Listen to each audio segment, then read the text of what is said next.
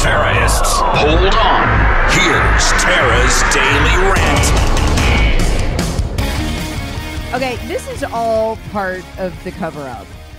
This whole, hey, yeah, we'll get Hunter on a couple of, low-level misdemeanor charges. We'll get him on a gun charge. We're going to do everything we can to avoid the elephant in the room, which is, as Jonathan Turley explained yesterday, look, once you start looking at the tax evasion charges, everything is digital money transfers, right? You go very quickly back into the money came from where again? Yeah. China? Russia? I mean, come on. Mm-hmm. New York Post, okay? The only people who seem to get the Hunter Biden story right long term, and then Fox News just copies their work.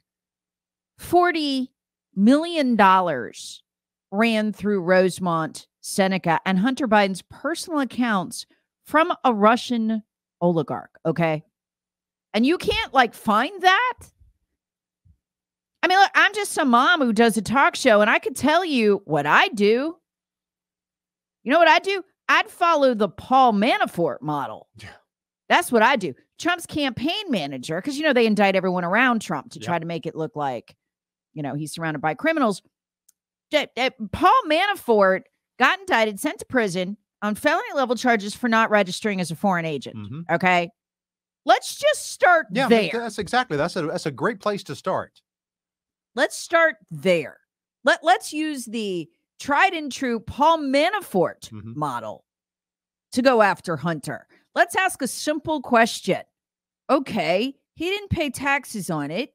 He was laundering it. That's what money laundering is, when you move the money around and you don't pay taxes on it. It's what they call it.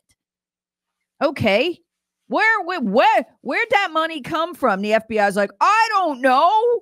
It's a mystery. Hey, look over there, a squirrel. No, let's keep going. Where'd the money go? There's money transfers. Anybody who's been watching TV knows that now. Well, you have to watch Fox if you're watching mainstream media. I mean, even they're reporting it. We even know where the transfers came from.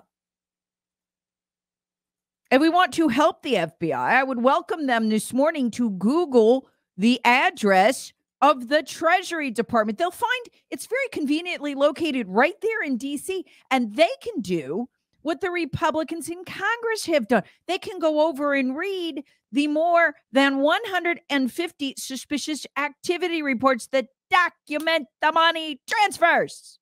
Terrorists wanted. Hear the Tara Show, weekday mornings on News Talk 98.9. WORD, the voice of the Carolinas.